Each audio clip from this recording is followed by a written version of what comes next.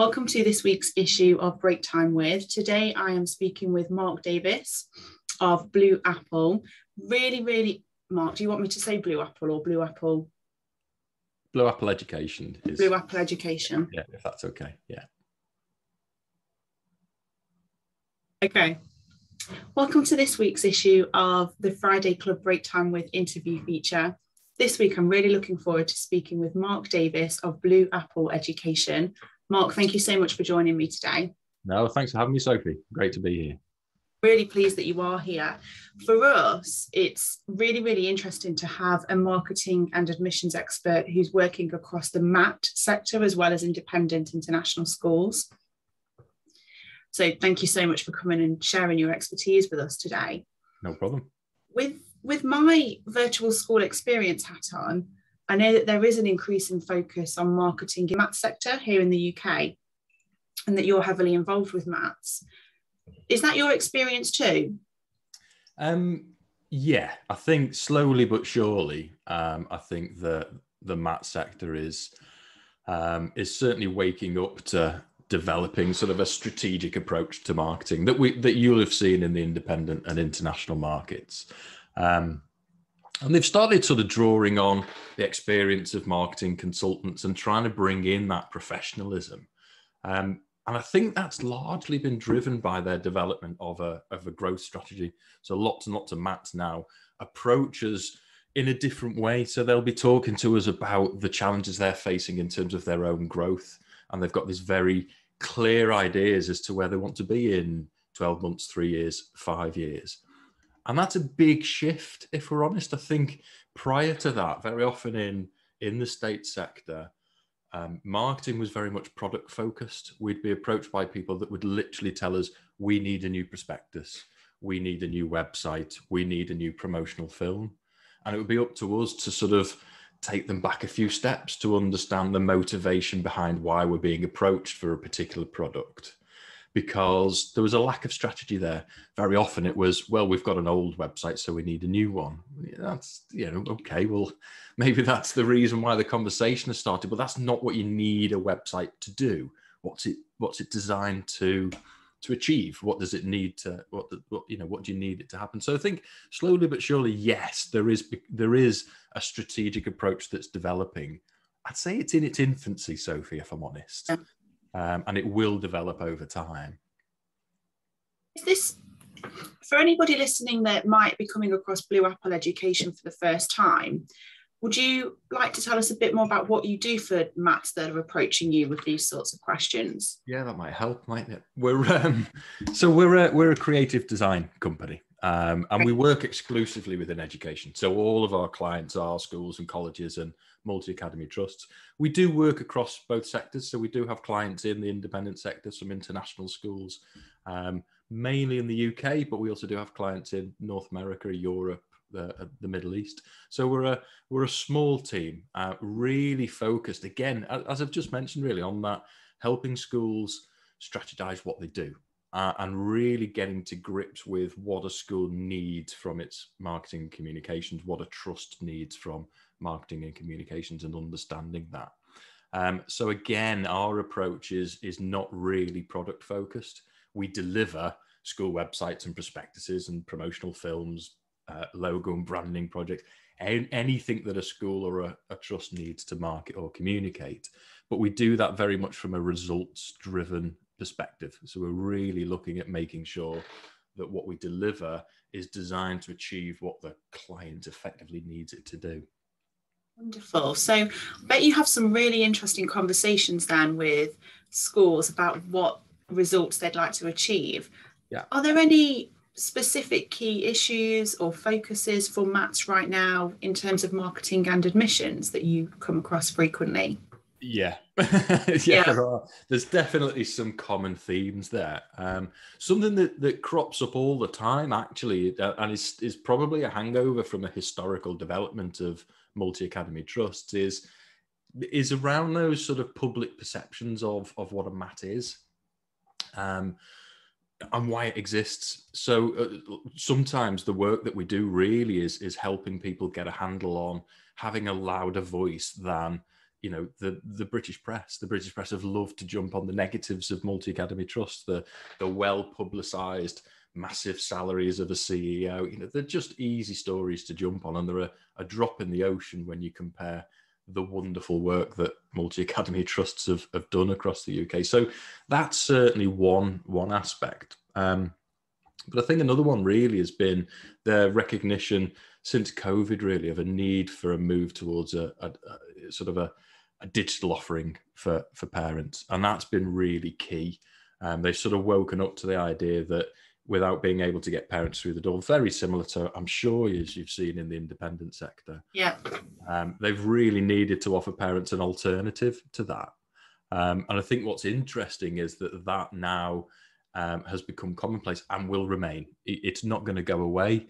And even with all the restrictions being lifted with the COVID, even now parents can still visit, there's a recognition that actually we can be marketing this school 24/7. Parents can access this. Busy, discerning parents looking to make a decision could actually be hearing a message from the head teacher and looking at our school at 11:30 at night and seeing that visual representation of who we are.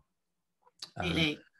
Yeah. Sounds like it's accelerated the strategy and the planning for a lot of the academy trusts that you work with. Yeah, again, I think similar to independent. I think I think COVID accelerated lots of things. It certainly moved technology on, changed my life, changed the way that I talk to schools. I went from 32,000 miles a year to, I think I did 250 miles during. Yeah, crazy. And still talking to as many schools, probably speaking to more schools and developing stronger relationships with them because we talk more often. It's easier to jump on a Zoom call and have that conversation. So I think that they're the sort of key issues. And then the things that have always been there, staff recruitment has always been an issue for those for multi-academy trusts. Bums on seats is key. It's pupil numbers. That's what we're all aiming to solve for them. And I think that's the case, whichever type of school it is, whether it is an academy, whether it's an independent school or another type of school. Do you think in multi-academy trust, there's also this aspect of the school needing to be attractive to other schools that may consider joining that trust, if that makes sense? Whether the schools need to be attractive for that, well, yeah, probably they do. I think lots of the conversations I have with the trusts now are all about that expansion and growth. The 100% academisation is growing in terms of its pace. It will happen. That is the way things are going. You're not going to find schools forming single school academies anymore. It's just not going to happen. So those schools that haven't academised yet are going to be looking for trusts to join, or are going to be looking for other schools to form a multi-academy trust with. More often than not now, they're probably looking at an established trust in order to gain that sort of expertise. Right. So yeah, the trust needs to be attractive to the schools that want to join it. And I think the key there is trusts have recognised recently that it's not just a numbers game. There's the obvious benefit of bringing on a school. Well, not always. You could have a struggling school with very low pupil numbers, in which case it can be difficult to bring that in financially. But very often schools look at growth, and it's a numbers game. It's if we take that school on, we will grow the finances of the trust, and we will build and develop the trust. It's much more than that, and I think trusts are becoming really quite discerning about the character and the nature of the schools that they're looking to attract. So they're effectively looking to attract the right school, not just any school. And I think that's key, because it's very, very difficult to blend two different ethoses and two different visions and ways of working. You really do need schools that are going to buy into the way that a trust operates and what it believes in and its approach to curriculum, for example. There are those trusts that are really looking for those dynamic head teachers and a head teacher that can bring something to the trust and bring skills and develop the trust in that way. So yeah, absolutely. A lot of the conversations we have now are with trusts asking us, how can we do this? How can we look to be the trust of choice? Because, you know, there are 3 locally and we want to stay local. So there's a limited number of schools that we want to attract. Okay, so do these academy trusts, in your experience, have to find what makes them different to those, I guess, competitors? Yeah, they do. You've got to be careful there, because I think there's a tendency to try and differentiate for the sake of doing it. And that can lead to you really having a sort of false brand messaging. And so what's important, really, perhaps more important than differentiation from another trust, is that actually you've got a voice that is honest and transparent and true to who the trust is.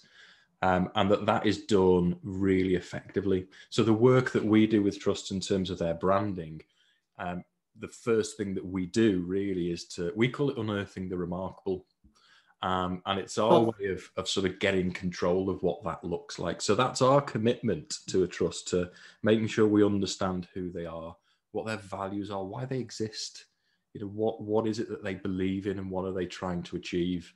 In an ideal world, what is the nature and the character of their trust. And then making sure that that is then reflected in the way that they market and the way that they communicate. So the way that they present themselves to the outside world is true to who they are. When you do that, you do by default differentiate yourselves from the competition. It's very unusual for any one trust to have an identical vision and ethos to any other, really. Absolutely. So it's about the mission then and what you stand for. Yeah, absolutely. It has to be. And that's very, very powerful. It really develops a brand story. So the brand becomes so much more than the visual aspect and the professional look of a trust. It becomes something that you can hang your hat on, really, and that schools can buy into.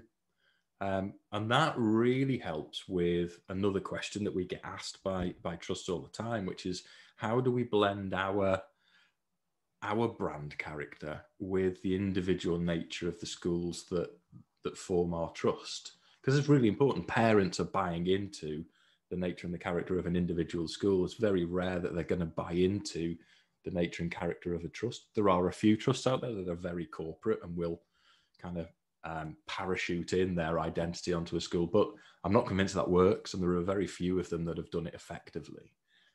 So, you know, that having a very clear character can lend itself to giving schools something that they can start to adopt into their own branding and marketing that doesn't negate their own nature and character in the way they present themselves.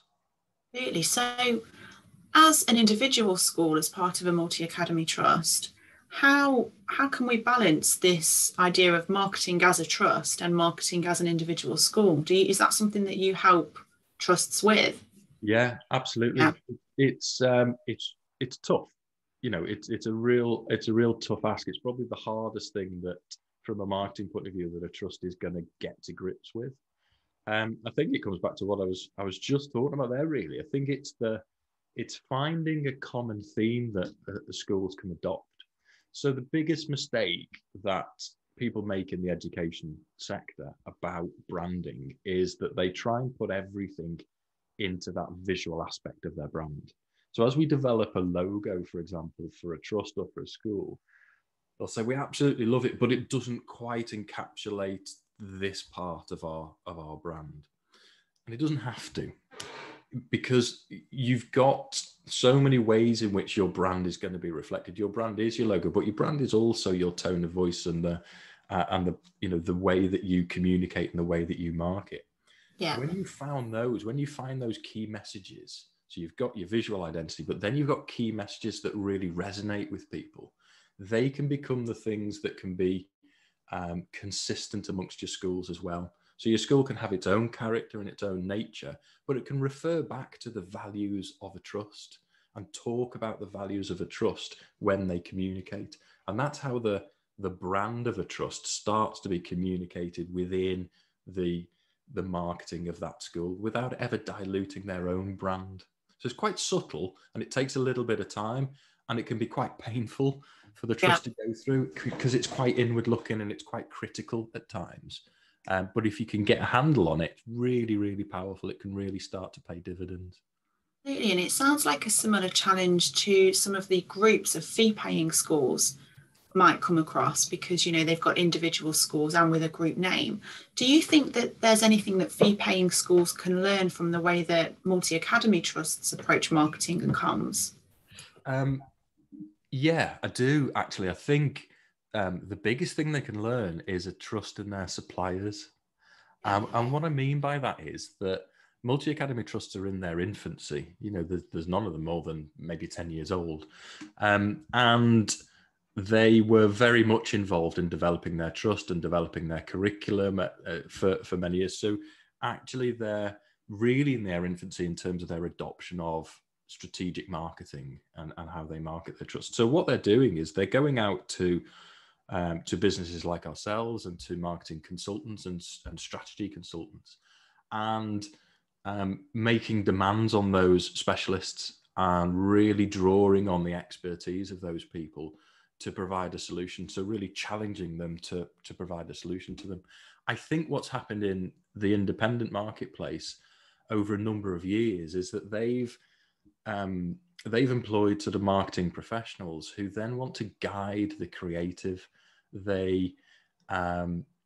It seems odd to me that, for example, for a company like ours, that you would employ a professional design business and then dictate how you want the design to look and how you want things. So there's that sort of micromanagement that very often happens in the independent market. And it's a mistake, because what you actually really need to do is to make those demands. Look, this is what we need.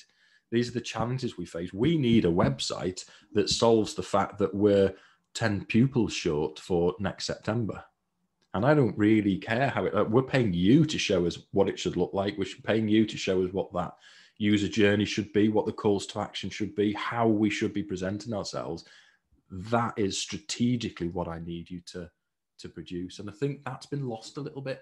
Not all the time, obviously. I think I'm generalizing hugely there, but very often with independent schools, there's that micromanagement that happens that can be a mistake, I think. Yeah, so at Blue Apple Education, you're real experts in supporting schools with websites and branding more generally. Are there any insights that you would share in terms of what schools should be thinking about as they look to sharpen up their websites for the new school year? Yeah. I think there's a number of things. The first one would be to look back at what I mentioned before, that the unearthing the remarkable. Quite a simple thing to do, really. So make sure you've got a handle on the remarkable and what makes your school tick. Who are you? What are you about? What's your nature? What's your character? And does everybody agree with that? Ask stakeholders within the school, ask parents, ask pupils, ask the staff, ask governors, just ask everybody. What do they think is remarkable about the school, and make sure that there's some consistency to what that looks like. And when you've got a handle on it, then take a very discerning look at your own website. And is that being reflected? Are you giving off the right first impression? Someone lands on your homepage or on a landing page if you've got some digital marketing happening. And is that the first impression that they get? Are they learning who you are and what's important about you and why they should consider you as their school of choice? And the second thing I'd say is then look at how your website is actually driving admissions. And there's a number of elements to that. You've got is it wowing people? Are you really knocking their socks off? Do they think this is fabulous? Because they should. Is there an easy user journey? Are you taking people through a story so that it's doing a sales job and it's convincing, it's winning the hearts and minds of people that visit it? And then are there strong calls to action that are driving those people to make an inquiry, to actually engage with the school? And they're the biggest mistakes I see on school websites all the time, is that they're nicely designed, but from a driving admissions point of view, they just don't work. That's not happening. And a website, I guess, has to cater for so many different audiences that can be a real challenge for schools across the board. Yeah, absolutely. Yeah, and that needs to be considered at the front end. That should be included at the briefing stage. So your supplier, whoever you're using to develop a website, should be asking those questions. So it should be very, very clear. We are creating a website to satisfy the needs of the following people, and they are going to need the following things from the website. And then again, that's up to the design company to solve that for you. Don't dictate to them how that should look. Let them show you how they're going to answer that challenge, because they should, they'll have come across it before. If that's what we come across that all the time. Very rarely we get asked a question by a school we've not heard. That's really interesting. If we're talking on that topic of admissions, Mark, what's your take on open days for the new academic year? Do you think that they'll stay virtual? Do you know any schools planning to go back to in-person open days? I think that virtual open days are here to stay. And as I mentioned earlier, I think we've woken up to the idea that we can be selling a school 24/7 and that parents can access that sort of information. So we've produced lots and lots of promotional films for schools, and they were once something that independent schools could access and use, and actually now more and more state schools, literally hundreds of them all the time. So they're now existing and they sit on a website, and parents can access that anytime. So I think what you're going to find is there's going to be a blend between the two. I think what that virtual solution and some of the things that you guys deliver as well give you the opportunity to be there all the time and to reach many, many more people. And I think what will happen is that actually the physical visit will become a second step. It would be the next step in the process of onboarding a parent, and a very nice second step that fits into what is just a bit of a broader process. And one of the things I've spoke to, of course, speaking more with independent and international schools, is that they really like the idea that a parent will be a bit warmed up to the culture, what they're going to see when they come in person to visit. And I really like that approach for a school, that you can give a parent an idea of what they will be what they should expect before they walk in the doors. And I really like that connection. Yeah, I think it helps. It helps develop how the brand is presented, really. And what I mean by that is, if your staff the staff within the school can also watch that promotional film, or can access the virtual tour and get a sense of what goes on, and maybe get a sense of how they should be presenting the school themselves and how they should talk about the school. Because I think that's something that has often been missing, is a recognition that a brand is reflected in everybody in the school.